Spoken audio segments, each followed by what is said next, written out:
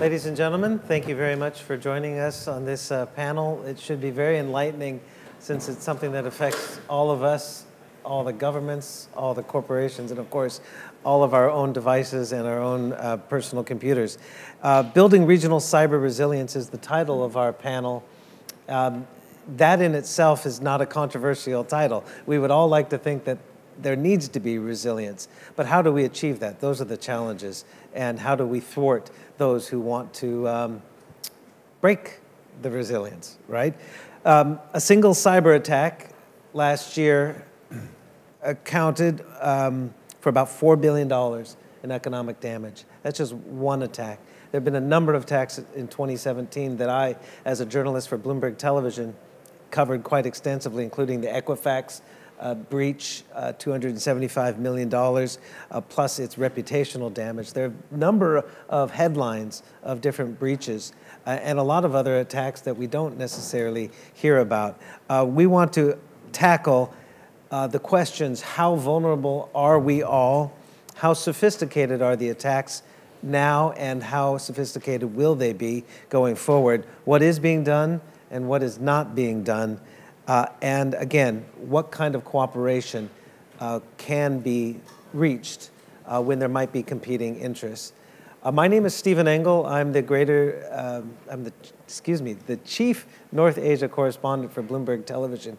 I've been covering Asia for nearly 30 years for various news organizations, including 15 with Bloomberg. The panelists, though, far more distinguished than I, and I start here on the left, is Christophe, Nicolas, founder and senior vice president of Kudelski Security, but also the Kudelski Group CIO, chief information officer. To his left is Jayne Plunkett, the Swiss Re Asia CEO. Perhaps you can give us some good insight into the insurance angles as well as other angles. Over here is Stanislav Kuznetsov, the deputy chairman of the Russian bank Sberbank. Thank you very much. You can give very valuable insights into perhaps the vulnerability of the financial sector. And to my right here is Troels Oerting Jorgensen, the World Economic Forum head of Center for Cybersecurity. Hopefully you'll be able to touch on just about everything. And the fifth member of our panel are all of you. So I would hopefully, throughout the course of this roundtable, ask for your input and questions. Raise your hand, the microphone will come to you, and I'll be more than happy to have you ask questions. Please, no comments, just ask a question, and single question, not multiple questions, please. I want to begin it here with Christophe. Very simple question, difficult answer. How vulnerable are we right now? That's a good one. So I think the first thing that was to mention is that in the cyber world, we are not equal. So there is first the asymmetry between the attacker that needs just to find one single weakness in your ecosystem, and unfortunately does not have to follow any legal framework. And the one playing defense needs to cover 100% of his space while being, I think, restricted to some extent by the legislation. So that's the first equation. When it comes to defining that, it means that we are now really facing a global playground with different rule games, depending about where you stay, which country you are in, and in which industry you are. I think while basic attacks are still the majority of the attack that we are facing due to the lack of what we call cyber hygiene, or I heard about cyber wellness, which is even better. People are also now facing more and more targeted and sophisticated attack, from governments to, I think, critical infrastructure, large organization. Those guys need really to face those kind of attacks, which are much, I think, difficult to handle, also difficult to explain and to see. You have mentioned some of the attacks that hit the headline last year, WannaCry being one, but there is other one less visible that are also taking and keeping us busy when it comes to the cyber resilience aspect. The fact that there is now the blurring of frontiers between the virtual world and the real world, with all that fourth industrial revolution kicking in, the digital transformation, we have more and more sensor, being connected to the grid, to the internet, being part of that new game. More potential holes. So more potential hole, the ecosystem is expanding, and those are not always, I think, the priority when it comes to a cyber professional to take care of them. So again, there is a complexity that is expanding, as well as, I think, more information be available for hackers. Troels, maybe I can bring you in as well. Would you agree with this? And also, why are we more vulnerable now? Is it because we're too complacent? Because there are more attacks? There are more ways in? There are more incentives? Why? Well, it's a combination of all what you say. Organized crime will primarily have three driving factors: investment, risk, profit. In cyber, it's relatively low investment, it's a relatively high profit, and it's almost no risk. Because the police, for various reasons, because crime doesn't happen in the same country, the perpetrators are not in the same country, they cannot really cooperate, so there is no risk. So that's the first thing. The second thing, I think, is if you look at the room here, that we are moving from PCs to mobile.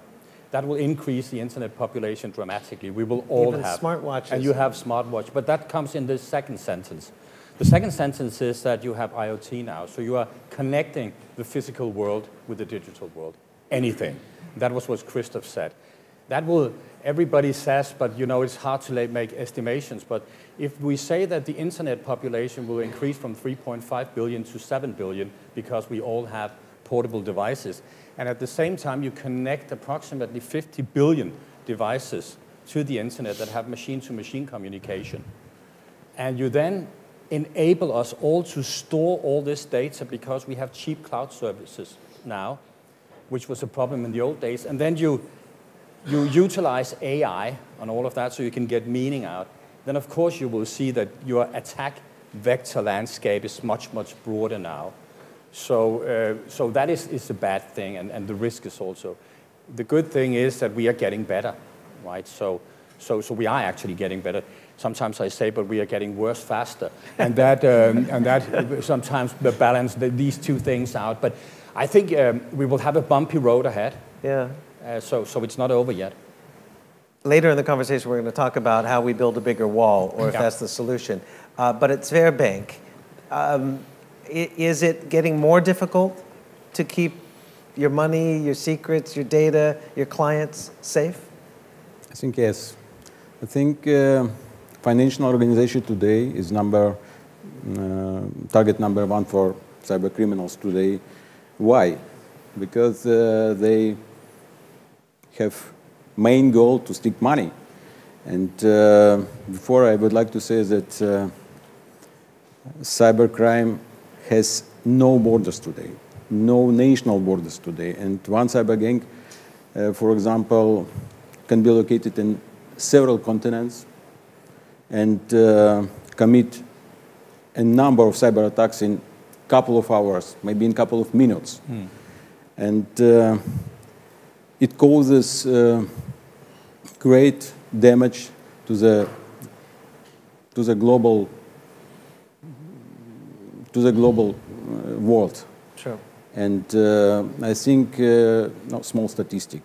You mentioned that in 2017, the loss from cybercrime amounted to $1 trillion, and is projected to grow to $3 trillion in the next 2 years.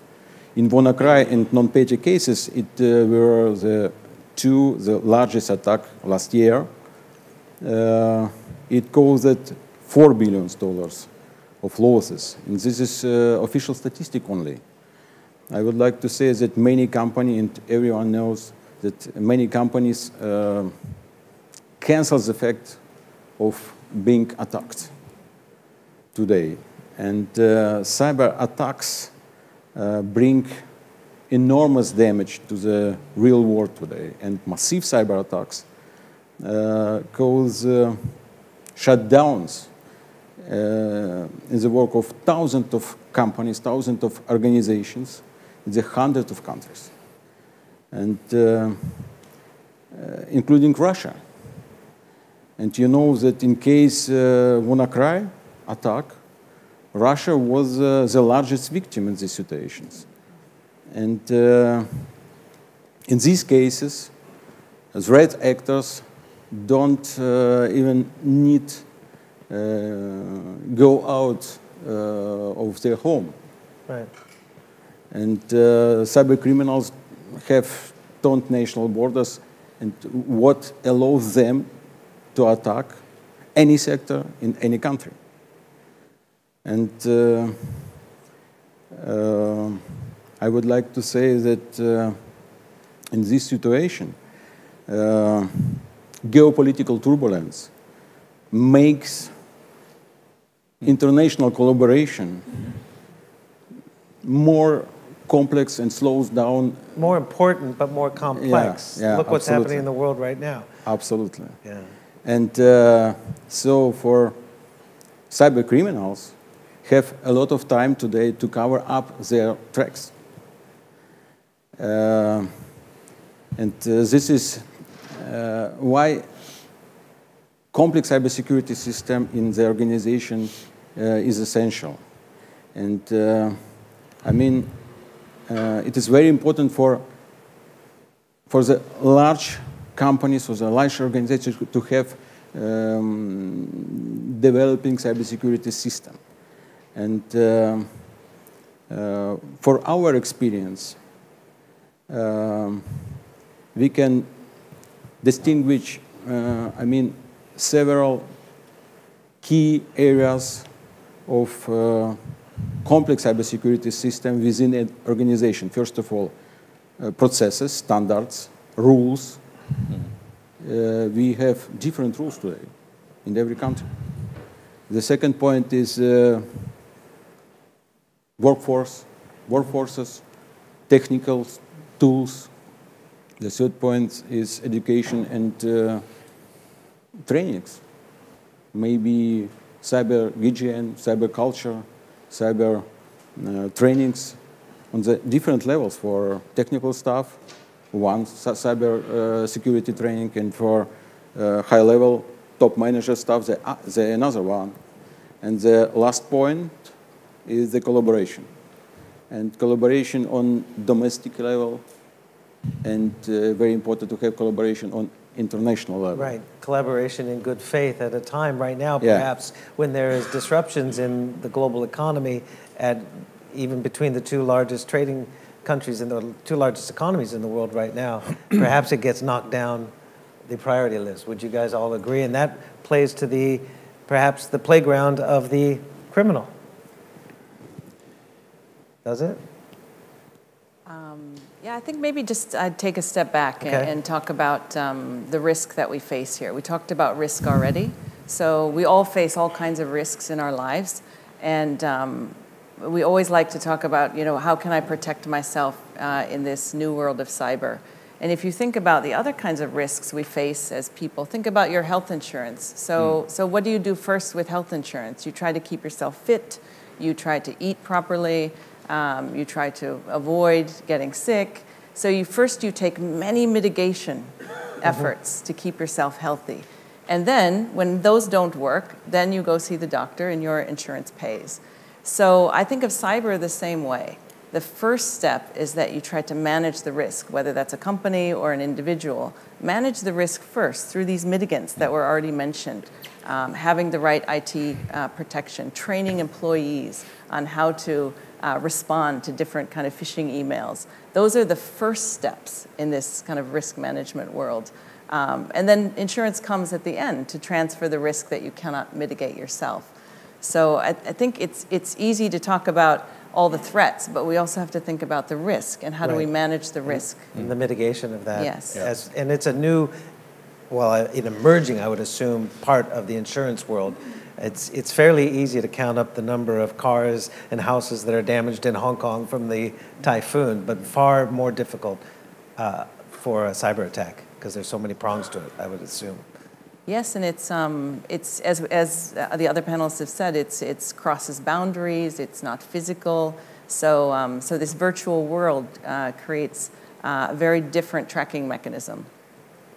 Go ahead. Just to jump on that. So I think we need to step back and say, okay, yes, maybe we have missed the point. If you think about the software industry, someone was telling once that you have a database, you don't have any liability, you put 4 wheels around it, then you start to have some responsibility.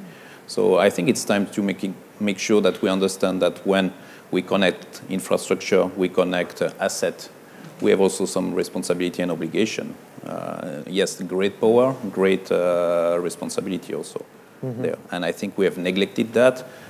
We all know, and there was a discussion yesterday about the lack of talent, the lack of understanding about those risks at every level. And I think, yes, we need more experts and more scientists for that, but we need also to make sure that our leadership really understand what is at stake. It's not anymore the e-commerce on the side. I think every business is now dependent about the internet and the capability to reach the global footprint there. So therefore, they cannot neglect that or delegate that too much. I want to see more deputy chairman coming to cybersecurity discussion, not only CIOs and responsible of cybersecurity center. Before we get into how we need to stop this or prevent it, we need to get a sense of the sophistication of the attacks and how it has evolved. Do the hackers or the attackers have the same tools as those who are trying to put up the wall, yet they don't have maybe the same respect for the law, they don't have a bureaucracy within the government, they don't have bureaucracy within the company, and maybe they have a few steps ahead of the defenders? Yeah, one of the challenges that in any type of battle, you need to understand the battlefield. So on cyber, the battlefield are us. Our assets are connected to the internet. Your asset may be connected to the internet, and the bad guy's asset will be also connected to the internet. So how do you build that situational awareness mapping about that? Because on top of that, it's not a static battlefield. It moves during the year. So you may have an unpatched smartphone that will be attacking Troels next, and I will be taking benefit of that. So how do I map that? How do I make sure that even if you are not in business relationship with me, I want to make sure that you are doing your duty of patching and taking care of your asset. So that complexity is by definition of the way internet has been built, one of the struggle. Because if I look at your assets, I may be breaching some privacy law, or I may be overarching my responsibility or duty. Whereas on the other side, the attackers will do that on a regular basis. And they will know exactly when you are not doing your duty, and they will take benefit of those. Is the answer to, oh, go ahead. No, I think that cybersecurity is more than tech, and I know that you share that, Christophe. So tech is one part of it, and then you have people as another part of it, and then you have processes. And I think that you need equally to have holistic security, so you make sure that criminals are rather lazy. They're not trying to do it very smart to steal money. If it's easy to steal money, they will do it, right? So they will just misuse the lack of cyber hygiene in an organization to do it. So when I was in the bank, I always looked at who is the guys who are after me, the adversaries. If I know that, then what is their motive? Right. Is it money, blackmail? Do they want to wipe? Do they want to steal IPR? And then I tried to anticipate what kind of tool did they have. Then I looked at my own network. Where's my known vulnerabilities? Then I looked at my crown jewels, because you cannot, and you shouldn't, protect everything at the same level. And last but not least, then I need to have my controls. Are they, adequate to my appetite? There is no 100% security in cyberspace. It's not in physical. So you just have to create that. And I think, again, that the criminals have the upper hand now because we are sloppy. Right. As private people, first of all. Secondly, as businesses, the majority of big corporations have a very flat network. It's not segregated. So if they have an entity in Africa, you go in there, you can probably reach their data center in London or whatever. So there is a number of areas where we can simply improve. And I think basically that insurance will do that a bit, because you will have to pay an enormous amount in premium. To cover everything. Yeah, if you don't have, basic security. So they will probably lift the bar a bit. Yeah. I mean, do we not concentrate on the psychology of motive enough? And do banks such as yourself just try to build a bigger wall? No, we, like bank, have several products and insurance as well today. This is modern products, and I think like bank, we have main goal to protect our core systems and our clients. For protection of our core system, we have Security Operations Center. This is modern center with many people. And for protection of our clients, we have Fraud Monitoring Center. These two legs allow us to protect and to be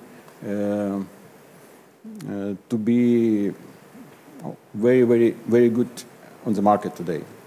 And I think it very important to have the exchange of processes. 80% in every company, in every large organization, to change processes and standards.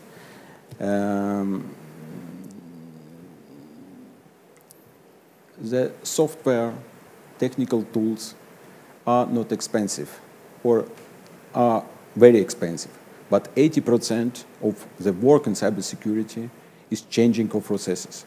This is a successful way to be successful.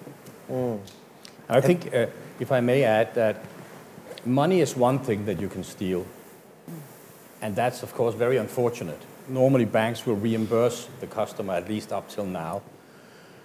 But I'm more concerned about the future where my whole life is online. You know, it's my identity, maybe my biometrics, you know, everything I do, everything I like, everything I... And we're kind of pushed that way as a society. We are pushing that, yeah. So it's not like I want my whole life up on the web. No, but still you sign, you know, a contract. If you want anything for free, you're the product, right? Yeah. So you're not getting free lunches here. So people then want to have your data, and if you are... And that is also something we in the future need to protect, is our privacy and integrity on top of our economic security, where you can replace... You can replace money. But you cannot replace everything else and my whole track record. You know, my phone knows everything about me, where I am, what I listen to, what I like, what I watch, what I read, what I spend money on, anything. That is also valuable for criminals. And many other. And your phone watch you. It does. It remembers Put everything. the black tape over the camera, right? Is that? Yeah, and any one of us are now the system administrator of our phones.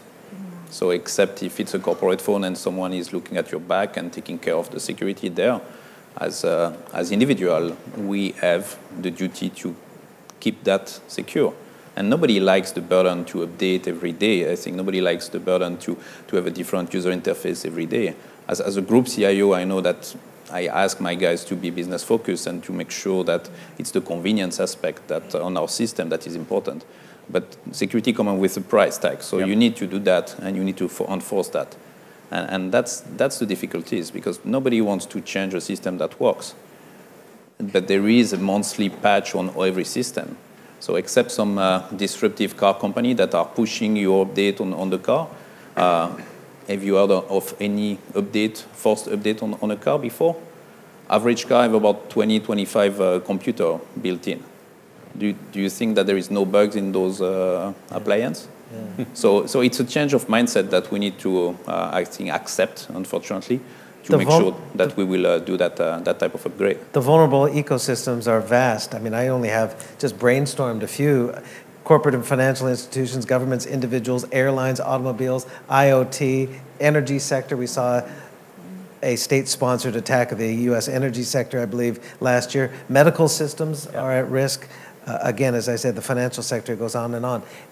Back to the insurance sector, how do insurance companies, or are insurance companies adequately assessing risks when each one of these ecosystems have their different vulnerabilities and different preparedness?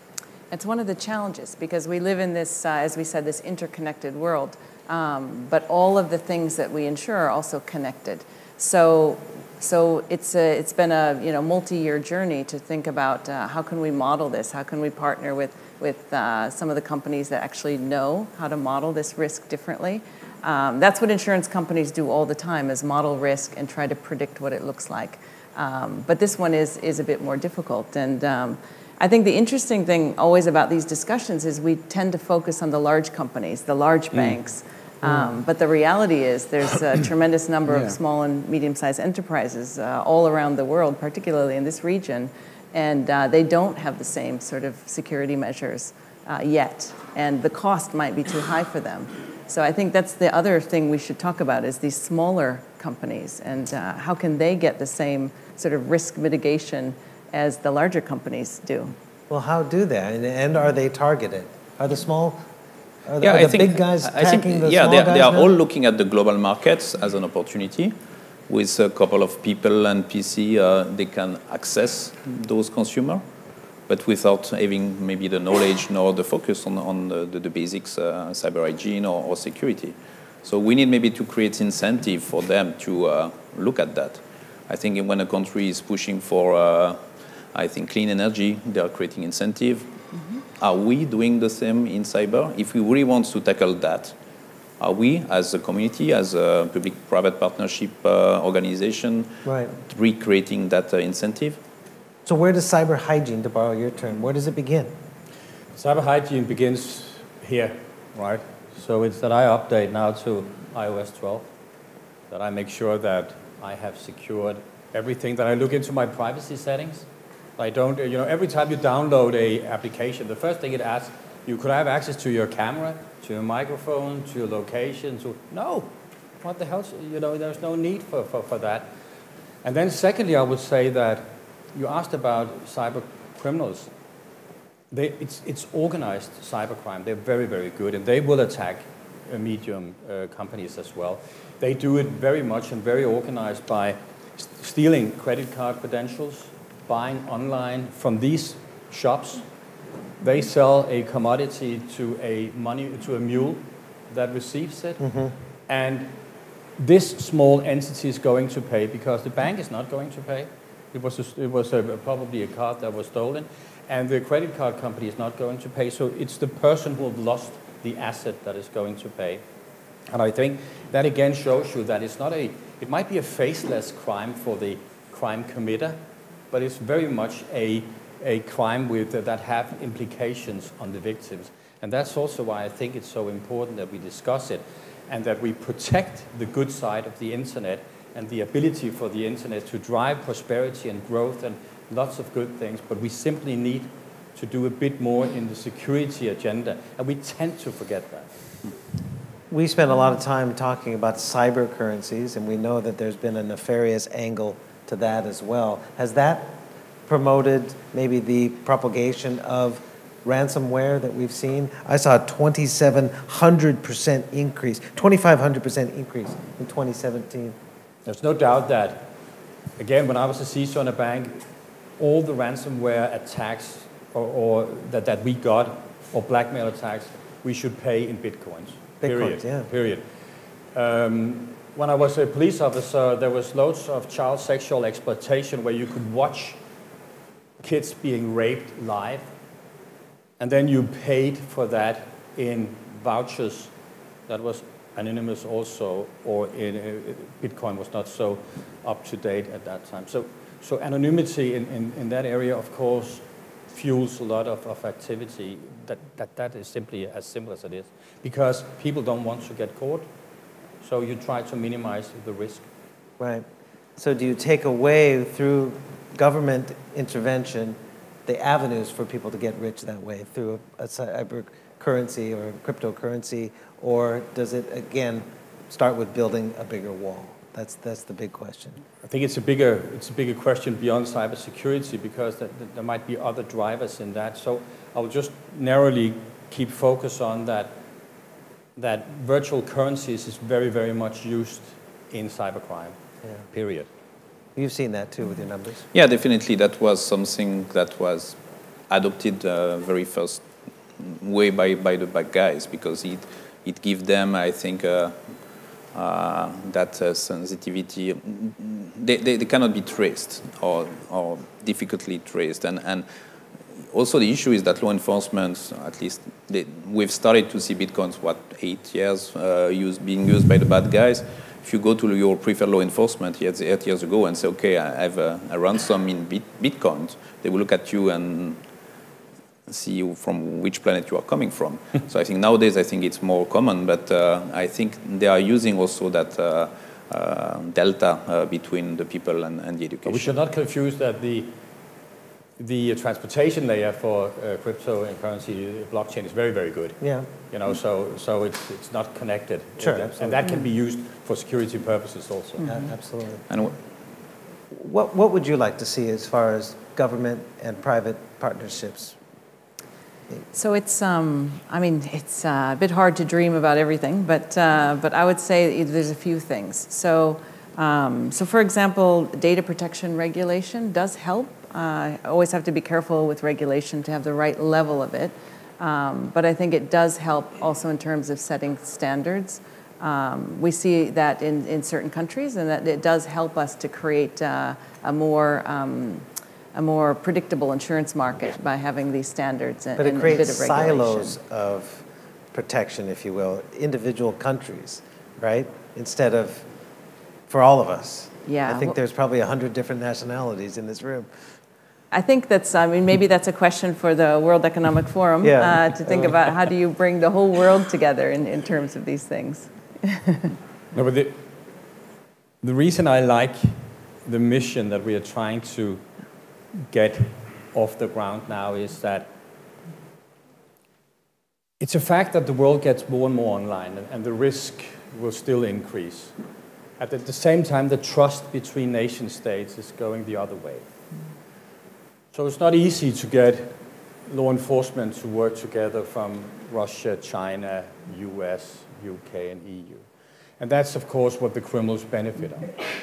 That's what I said, it's risk-free. That's the first thing. Then, on the positive thing, I actually happen to believe that if you take the best and the brightest we have in private companies, in governments, and in academia, and bring them together, and put a problem, a cyber problem, in the middle, we can do something about it. I simply think we can. The problem is to bring them together, and first of all, create trust between corporations. In the beginning, banks would never say anything to each other because that was a lack of faith and whatever. I think they have changed that now.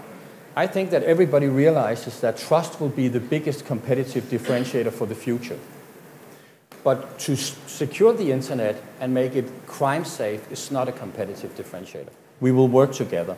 I'll work with a Russian bank with no problems, with a Swiss company, or with everybody. And that is what we are trying now to do by bringing these together in a neutral place, Switzerland, in Geneva. They might not meet in Beijing, in Moscow, or in Washington, but they might meet here, and we might be able to bring people together. And if we do that, and we are not trying to do a PhD over the next 6 years, but try to keep up pace and deliver actionable, impactful solutions, I think we can actually move the needle to our advantage. Right. I don't think it's so difficult that we should give up and no, we cannot. Of course we can.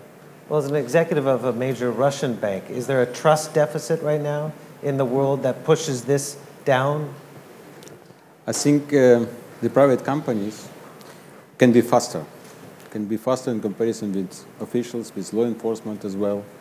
And we can push, for example, officials as well. We know our problems, we know exactly our clients, their problems as well. And like example, last year in Russia was launched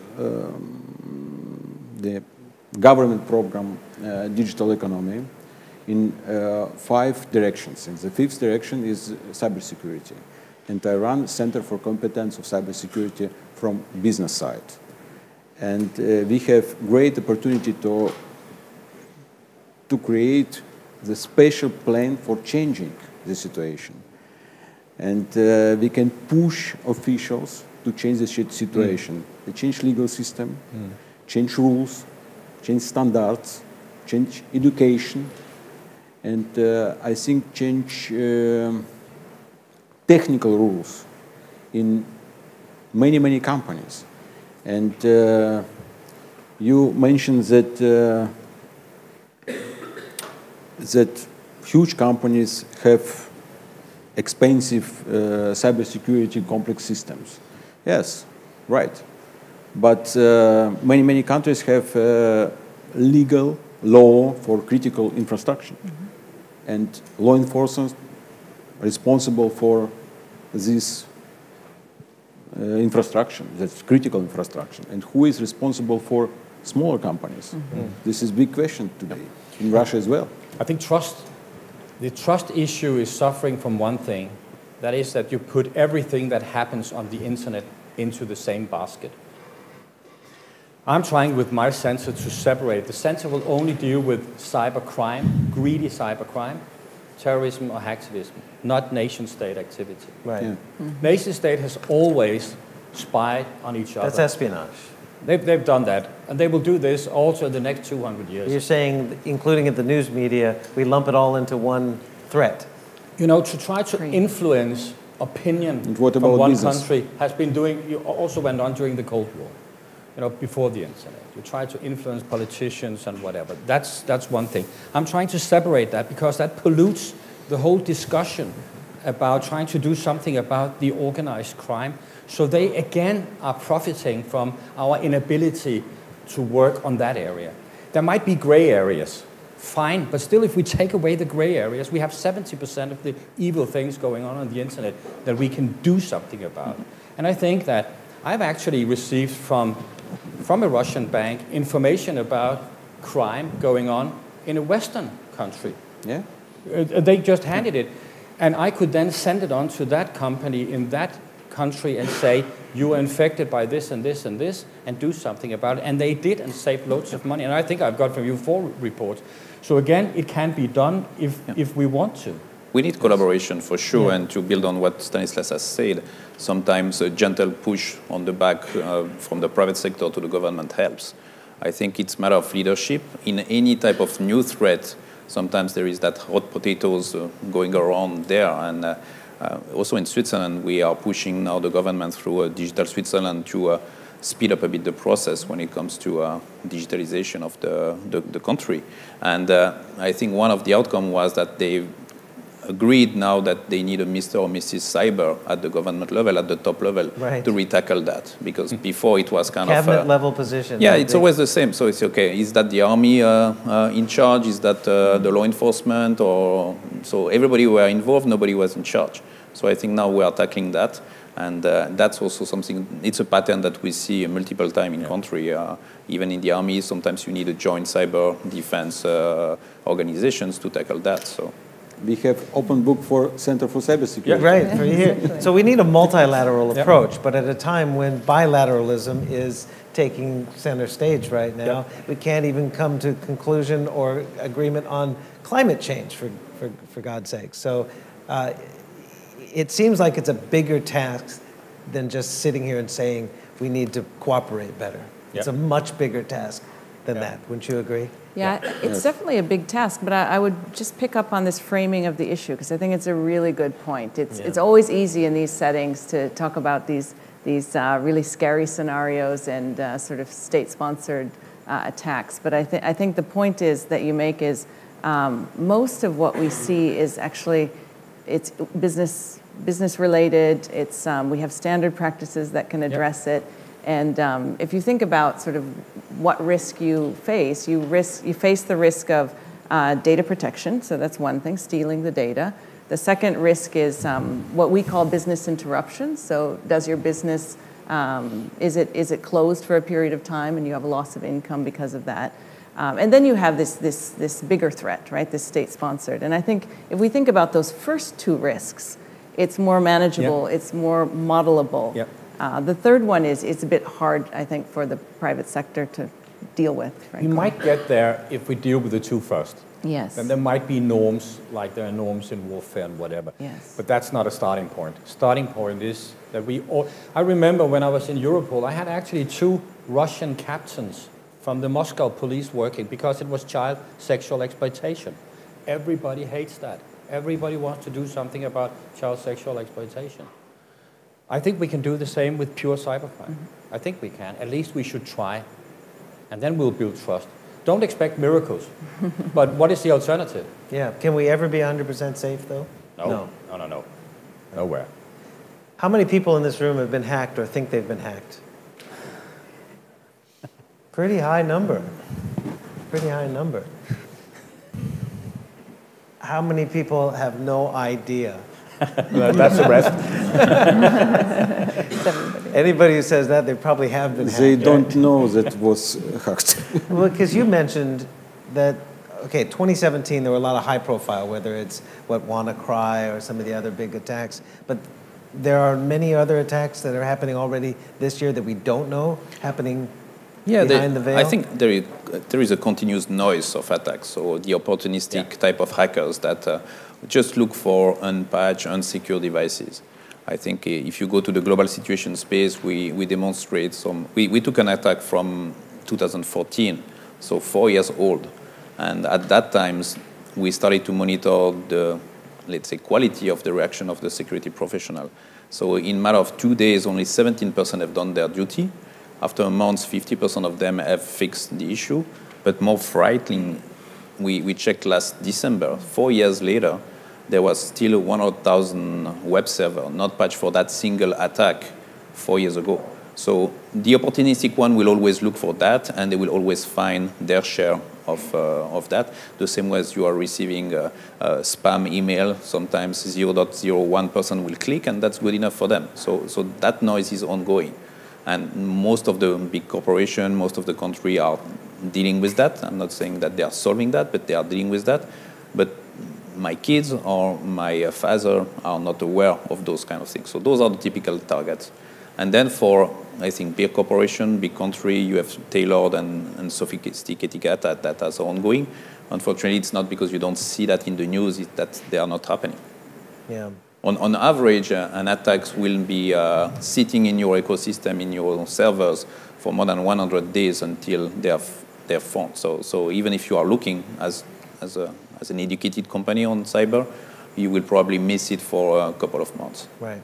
And a lot of these attacks into a corporation, I know at Bloomberg, they put the onus back up onto the individual employee as well. Oftentimes, we're the point of vulnerability, aren't we? Since there's so many different avenues to get into a system. Bloomberg is completely safe. Okay? Of course. Let me just say, in case my boss is watching on TV. But it's the individual that makes either an unwise click or what? It's not always just the IT department. It's to your point about, can we ever be 100% safe or eliminate 100% of the risk? It's not possible. But if you think about all the other risks in your life, you can't eliminate those either. Yeah. So what we've done over the years is gotten smarter about those things. I gave the example of health insurance. We all have gotten smarter about how things affect our bodies and how to remain healthy. And I would say we need to do the same thing with this threat. We need to get smarter about it and understand how things affect us. And then we can manage our own personal risk a bit better. And criminals are lazy again. They don't want to spend $1 to steal 50 cents. Yeah. They want to do it because it pays off. So I think that if you make it a bit more tricky because you have cyber hygiene, you have what you should have also in the company, we can now drive it down to an acceptable limit. The only thing we need still is the third, nation state always say we can prevent, we can protect, and we can prosecute. That's the three ways that you influence crime in a country. And you can increase punishment or whatever. But here the third pillar is a bit gone, because the criminal will never ever visit China to steal money, intellectual property, or ID, will always be on a distance. So it's out of reach for law enforcement, which again then demands that law enforcement works together if you want to drive down the risk. Otherwise, everybody wants to be a cyber criminal. What's the best deterrent? Because I was seeing number 2, you talk about in the aviation industry, there's going to be a pilot deficit of XXX%. There's, in the cancer world, there's going to be oncologist shortage. I would assume there must be, if this is a growing threat, there's going to be a shortage of experts to protect our But already systems. now, I think the number is, at least in the press, around 3 million globally that you lack of cybersecurity experts. And that is something you can see very clearly also, and I would guess the insurance industry will also adjust premiums about that, because they will. I remember when we had a cybersecurity insurance, they will come and assess our level, our expertise, our tools, and whatever. So that is part of it, and we lack that. Yeah. So that is one of the projects we have in the center, is to see if we can produce more cybersecurity workforce, so at least you have a talent pool that you can begin with. Yeah, but going back maybe to the analogy of cyber hygiene, it's the same as before we had proper hygienes. There was a lot of infection, so we are not discussing about number of doctors or surgeons that we need. We need to make sure that everybody understands the basics there too. And that starts at the kindergarten. I have the luxury to live in Switzerland. We still have policemen coming to the kindergarten to explain to our kids how to cross the road, because the big innovation last century was the car. Yeah. So they are still starting there, or how to brush their teeth or stuff like that.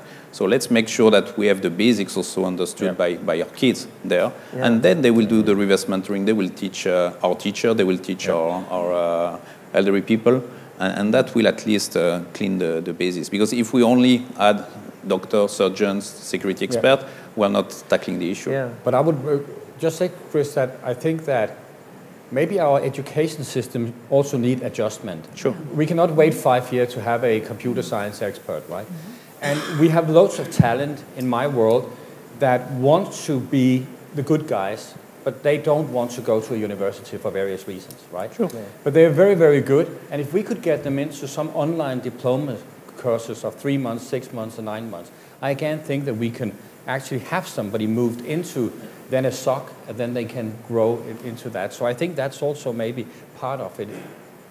How much do you spend on cybersecurity, and how do you know it's enough? We have in cybersecurity division today in Sberbank 800 guys. 800 employees. 800 employees today, and in dollars, I think maybe.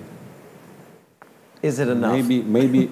No, it's not a secret. How much? In rubles, this is 2 billion rubles. Okay. It is how many? 2 million rubles. How much? $30 million. $30 million here in the year.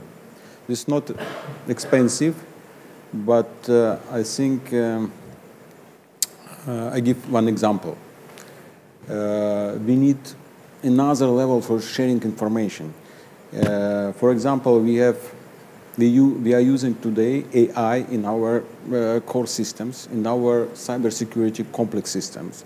And for example, when we have telephone number, cyber criminal number, telephone number, we can see in 1 second the whole net, the cards, the accounts, the banks, the addresses, and the different things. We can sharing this information with law enforcement, with our colleagues, and this is very, very important to have automated platform for sharing information. Yep. It's very important, and I hope in World Economic Forum Center for Cybersecurity we can organize most faster in comparison with officials. But to come back to your SME point, I think that's where we are not equal. Right. On average, companies spend between, let's say, 5 to 20% on IT spending, and out of that, roughly between also 5 to 10% are spent on security. If you have big number in terms of your top line revenue, then you can do things. An SME, even if they are doing a few hundred K, they will have only the money to maybe pay for the antivirus, and that's it. Mm-hmm. So that's where they need help, because they cannot scale, they cannot really have their internal program there, so they need to rely on someone else. And that's the big issue, because that's a big part of the economic. But we AI will be both good and bad. I just attended a presentation today by an Israeli professor that explained that AI is used by you and other ones in defense, but adversarial AI is now the new black for the criminals, where they can much faster scale their attacks, and they can find vulnerabilities much faster. They can bypass other AI, and they can find vulnerabilities quicker. Yes, and they can invent new types of crime. So that's areas that we need to look into also, because the problem with innovation is it's done for the good part, but very, very soon you look for the bad part, and then we just need to be prepared. It's not too complicated. It's just another thing that we just need to take care of, right? To look at this also, because every weapon will be used for two purposes. No. And you build a weapon, it's always used, right? Yeah. Yes. Expensive or not. Sberbank is the largest bank in Russia and Eastern Europe today, and the first company in Russia on capitalization. We have 300 employees, 300,000, sorry, employees in 60,000 branches. And we have 120 million clients today. It is a huge responsibility for our clients. I was just thinking, it's interesting, because in all these different sessions around the forum, some of them are talking about, will all the jobs disappear because of automation and robots? And it's kind of interesting, because our discussion here is actually about creating jobs. Yeah. We're saying we don't have enough sort of digital risk engineers. We don't have enough support for SMEs. So it's kind of interesting that actually this is probably creating quite a few jobs in the future. AI will probably take out some automated job in the lower end, but you will have a need still for the human brain and interaction. To assess motive. In many years to come. Because you can teach an AI everything, but not emotions, right? Yeah. So. Yeah. Are there questions from the audience? This is your chance for your burning question. Very good. We have covered everything. Here's a question here. My name is Hugo Roner. I'm the CEO of Skid8. I have a question for you, CEO of Swiss Re. What are you doing in your job to make sure that you're having things under control and you're not being hacked as a company? So we're like all other financial services companies. So I think you've given all the good examples of what the banks do, and insurance companies aren't different. We have a certain responsibility to protect data, and we have all the common IT measures that all the banks have as well. So I think insurance companies are not different in that way than banks are, given the large volume of personal data that we have. We also do a lot of work with our employees in terms of teaching them what it means. We do little tests to see, do they click on the mail that comes through, and of course, many people click on the mail, and that helps them. It helps to teach them that they shouldn't do that, because this awareness of the risk is really the only way to help prevent some of these things. Making everyone more aware of what's coming in all the time, I think, is the key. So this training around hygiene or cyber defense is, I think, of critical importance. Maybe this is our culture. Mm-hmm. This is our cyber culture, maybe. Yeah. To create some cyber culture. Security needs to be part of your corporate DNA. Risk culture. On average, 1 out of 4 or 5 will click on a phishing email in a company. One out of 5. So it means that you need just to target 5-10 people to do so that. When you train them, you can go down maybe to 1 out of 20 or 1 out of 40, but still, there will still be someone that click on that email that they've been told not to click on. And that opens a hole. And that opens a hole. So we should not only blame the end user, so we were discussing about that there. So they need for sure be educated and help, but as an IT guy, you need to make sure that email doesn't reach you also. So it's a balance between, I think, what we can do in the back end as well as how to educate end users. How big an industry is the insurance industry for cybercrime, for a company to take out a policy to protect and to mitigate their losses of intellectual property, data theft, financial? How big a market is that becoming now?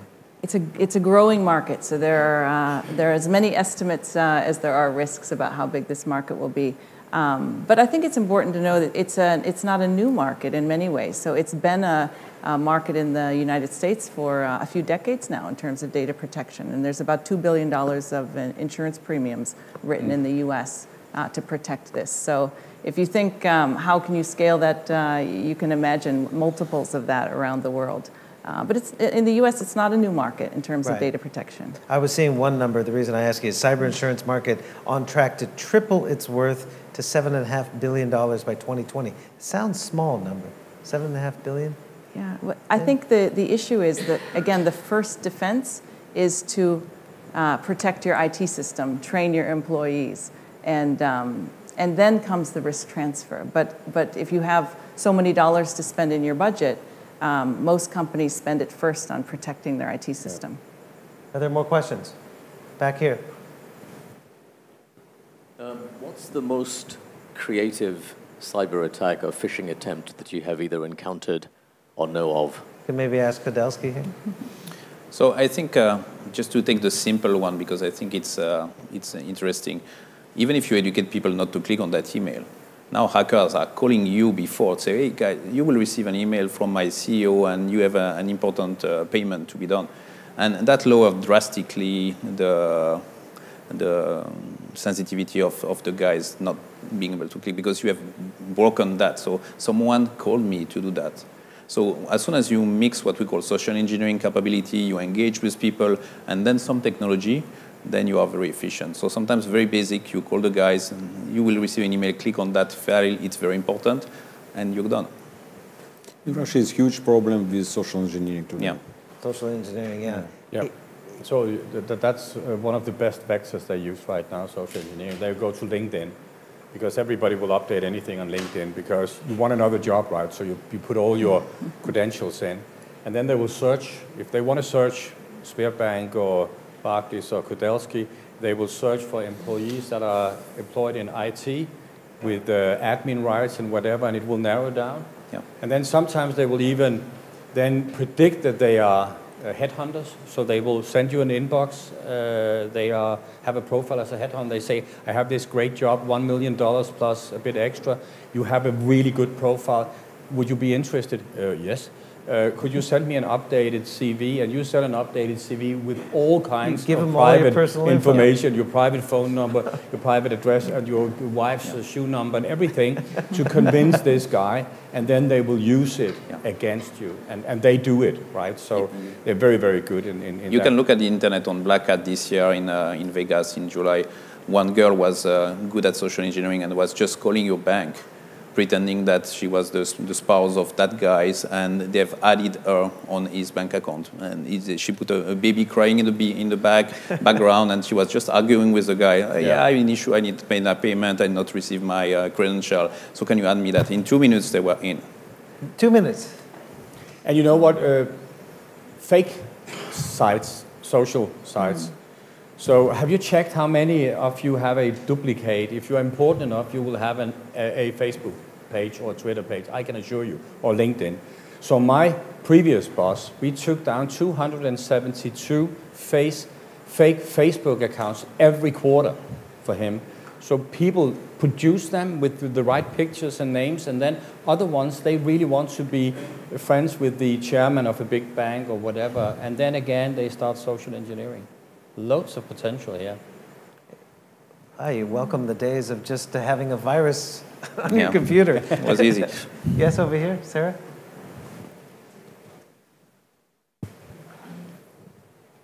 Hi, I'm Sarah. I'm a global shaper from Vienna, Austria, and I work for the Impact Hub. And you mentioned quickly the energy sector, and as far as I know, the energy sector is connected in whole of Europe. And I wanted to know if you know about how well protected the energy companies are, and how likely a European-wide blackout is. Yeah, I think there was a U.S. power grid attack in 2017. I think this is critical infrastructure. I think it will be classified as critical infrastructure, so it will normally be on the radar of the national governments. That doesn't always increase cybersecurity, but that's an indicator that they take it serious. There is a number of tools that are very, very good to attack grids and electricity power stations. And we actually work with the energy sector because, again, here they want to work together because they have similar problems. And the enemy could either be a nation state for preparation, or it could also be somebody who wants to blackmail them because they know that if you blackmail, if you encrypt a power station or make it go down and all the lights go out in London or Brussels or whatever, you're in deep trouble, right? So you will pay your ransom. So I think that they have a double dip. We have only 1 minute. Does anybody else have a last takeaway from this? Oh, you have a last question? Okay. Yeah. Quickly. Hi, the question is just that, what do you see in the near future, the nearest collaborative initiative across at the national levels? Have you come up with something? I hope that we will be able in in the platform in the Cyber Center in the World Economic Forum to have partners, and we have a very good beginning from Russia, from China, from Asia, from Africa, from Europe, from US, from the Americas, first of all on state level, secondly then on business level, and thirdly on business level in various sectors. Now we start rolling the ball, I think, in the crime area, not in the other areas. And I think that we day by day build some kind of trust, and that we all share the same desire to make sure that the internet is not polluted by crime. And that's regardless if you're trying to steal from a Russian, a Chinese, an American, or a Dane. I think we share that. So I'm very optimistic. Again, don't expect miracles, but we are actually moving. And we should all practice cyber hygiene. That's very important. All right. That does it. Thank you very much. Thank you. Thank you.